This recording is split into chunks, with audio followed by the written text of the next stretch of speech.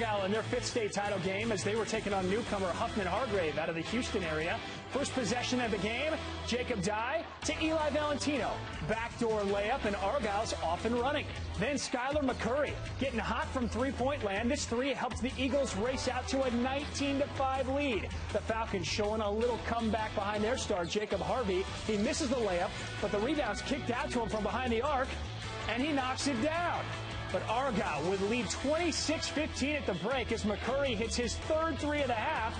Things looking pretty good for the Eagles. Low-scoring third quarter, but Nate Atwood gets Argyle some points. He spots Greg Goodson driving the lane. Then how about another three from the game's MVP, McCurry? He finished with 12 points. Argyle up by 20 at this point. And then a little icing on the cake. Great ball movement here. Winds up in the hands of Atwood, who throws down the dunk.